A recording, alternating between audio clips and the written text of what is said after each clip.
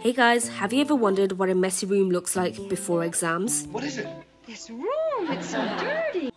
I know you guys are nice enough and will say, no Sharika, your room looks fine, da-da-da. No, it's a great room. Nah, but for real, I had to clean my room up because I was tired of a constant complaint from my mom. So, and not just that, I was also getting quite distracted, so I thought of recording myself while I was cleaning, and I thought you guys would find that satisfying as well, as much as I found it quite satisfying. So the first place where I actually started cleaning was my storage box, as it had a lot of books, and not just that, it's actually quite simple and easy to clean as well. So that's why this is where I normally start my cleaning.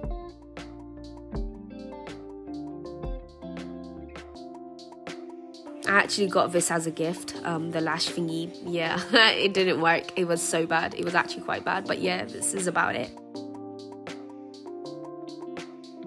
So I started cleaning my storage box with an antibacterial spray because it was really dusty. Then I cleaned the small space that was near my storage box. I wish it was that quick to clean the way I edited this video. After cleaning over, I started cleaning my bedside table because of course it was not that hard. So obviously I was starting out with the easiest thing that was possible. So the second easy thing was my bedside table, and oh my goodness, the cluttering and all that, like it really did make me a bit sick. So I had to clean that up as well. Anyways, as I'm looking back at this video, I just realized that I lost my water bottle. These lip glosses were given to me by my sister for my birthday. I love it. Anyways, so speaking about my water bottle, yeah, I actually lost it while I was in a lecture, and there's actually a funny story, and let me tell you how I lost my water bottle and how I was about to get in a fight. So before I tell you the story, let me do a little background. So when I first started out in uni, I suddenly met up with these two girls. One of them was she was actually quite quiet, if that makes sense, and the other one, like, she was a bit of a chatterbox. Let's call the quiet one Lily, and let's call the chatterbox Mimi. So Mimi, the chatterbox, she was asking me a lot of questions, like a lot of personal questions, right? And obviously by her personal question, I wasn't feeling comfortable by her questions because first of all, I don't know you. Why are you asking me questions? Why are you even talking to me? Like, leave me alone. Anyways, so Mimi, she was asking me a lot of personal questions, right? And when she realized that I wasn't really telling her anything, she ends up asking me straight up something about my parents. I'm not going to mention it here because obviously I still feel a bit uncomfortable by talking about it, but she asked me something really personal about my parents, and I did not like that. And I actually, like, after the lecture ended, so the lecture was for like 2 hours, so my class ended at like 11, so I called my mom, and even my mom was shocked. She was Wait, what? I was like, Sharika, what are you saying? Like, did she actually say that? So I was like, yeah, mom, like, she actually said that. Even my mom was feeling uncomfortable. So my mom was like, the next day, obviously, I had classes, right? So my mom's like, Sharika, don't talk to her, avoid her. And I was like, yeah, that's what I'm planning to do. I will be avoiding her. Anyway, so it's the next day. And obviously, we had a little field trip because I'm in School of Engineering. And normally what my course does is that we're supposed to look at properties and all that, just so that we have an idea of what we're learning. So Mimi starts talking to me, and so does one of her friends. I wouldn't say much about her because I feel like she was agreeing to everything that Mimi was saying, but she was quiet. She was neutral. But then again, I don't like people like that. Like, how on earth are you neutral and you're allowing your friend to talk to me like that? Like, does that make sense? Anyways, then we walk past by like this little pond or something, or a river. Yeah, it was a river. Yeah. So now if you guys don't know, like, I'm actually Bangladeshi, and Bangladeshi people, they eat a lot of fish, right? So what she said was something extremely racist. She's Pakistani, so she's like, oh, Sharika, are you actually gonna jump in the river and get some fish for yourself?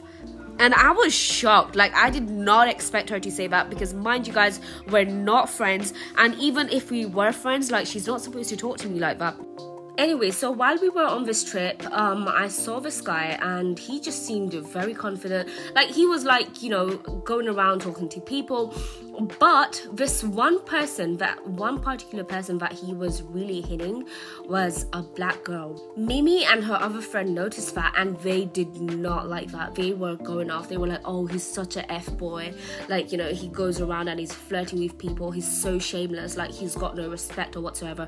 Like, that's one shameless man. And I was like, and then they started to call him ugly, and he was like, oh my gosh, he's so ugly. He's so ugly.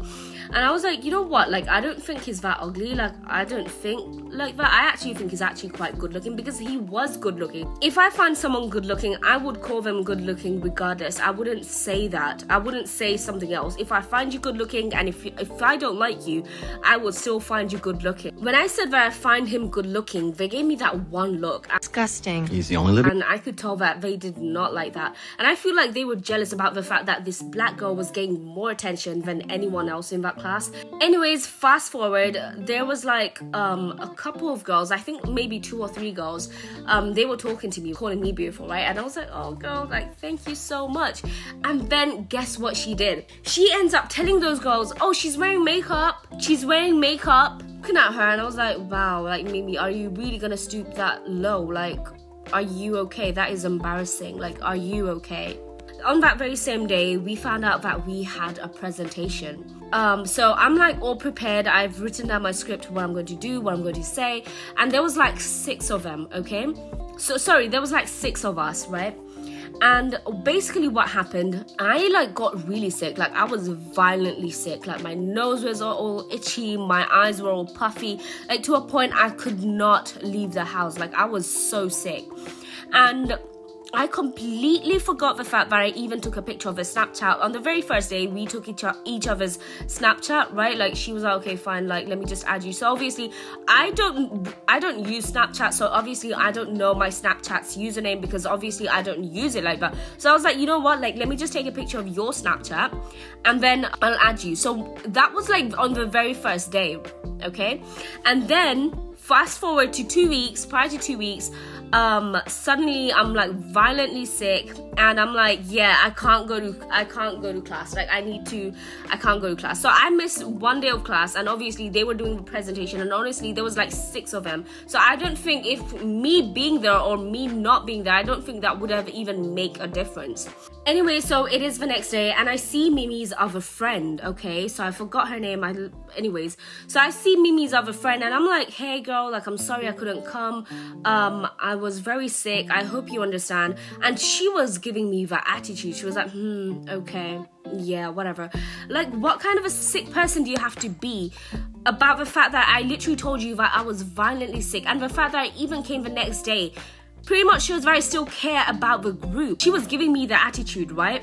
She was like, okay, whatever. There was this other girl, like, she kind of understood my point, and she was happy with the fact that I came. And guess who didn't come?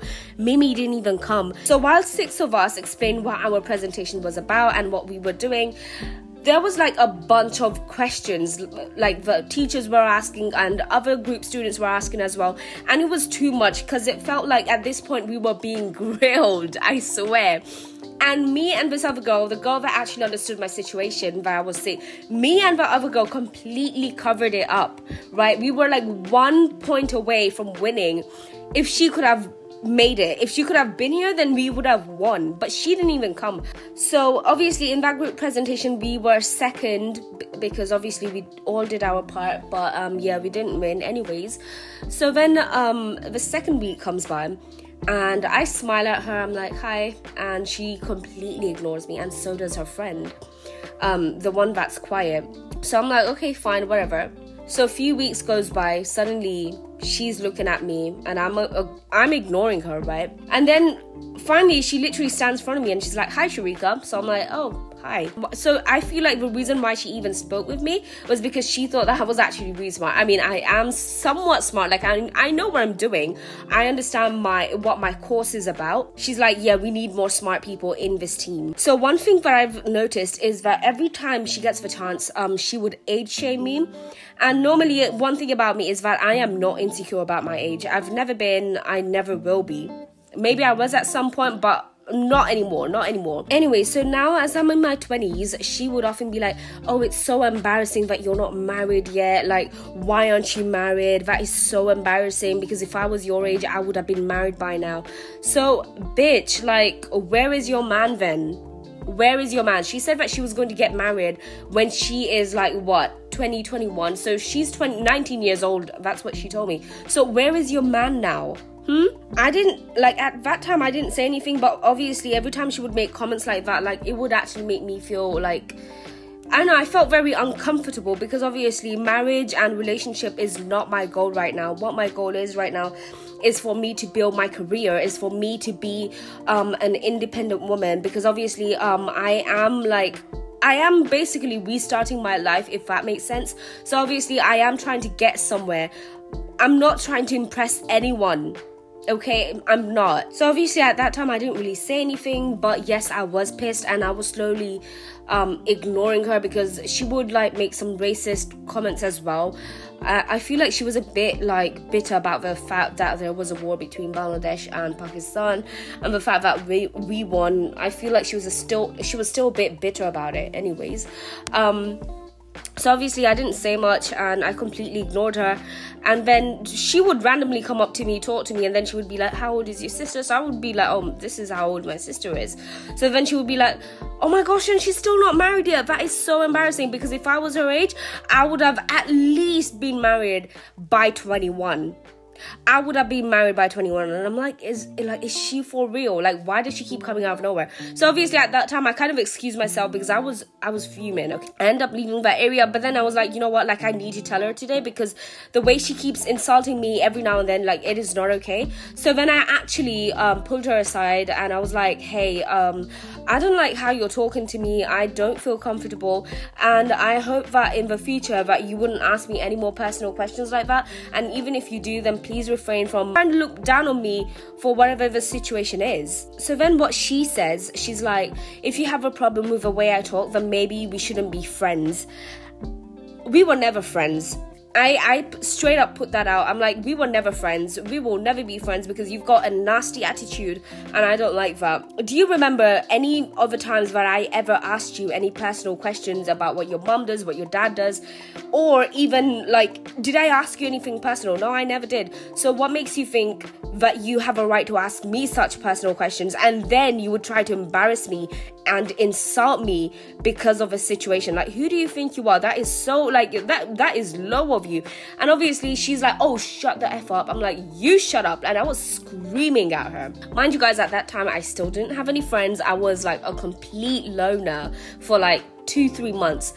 Security guard got involved, because obviously they could tell like there was going to be a fight, and that I was going to beat their ass up. I mean, her ass up. And then after the security guard got involved, obviously I'm the one that walked away, because obviously, first of all, I didn't want to get out of uni. Okay, I'm paying for it. I'm paying 9 grand for it a year. So obviously I walk away, and the girls, my classmates, feel like, we heard everything. Like, are you okay? Like, you were so mature about it. You were so polite, the way you spoke. Like, she's the one at it. Like, is everything okay? And then I end up telling them.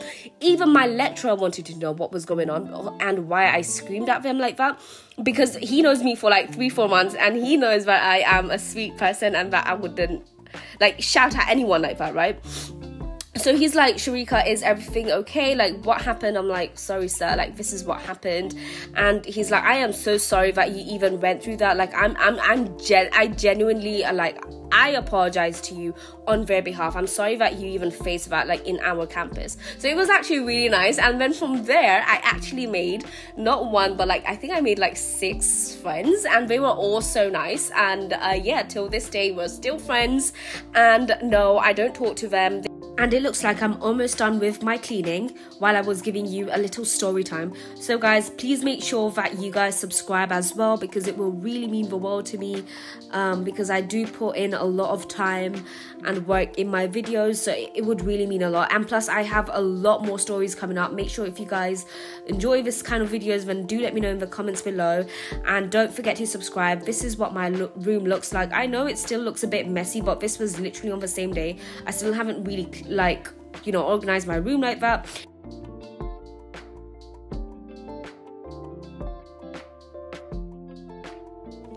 And this is what my room looks like after. Yes, I still had class the next day, so it was kind of hard for me to even organize a bit, but this is the least I could do. I hope you guys enjoyed this video, and please don't forget to give this video a thumbs up and subscribe and comment. I'll see you guys later on. Bye.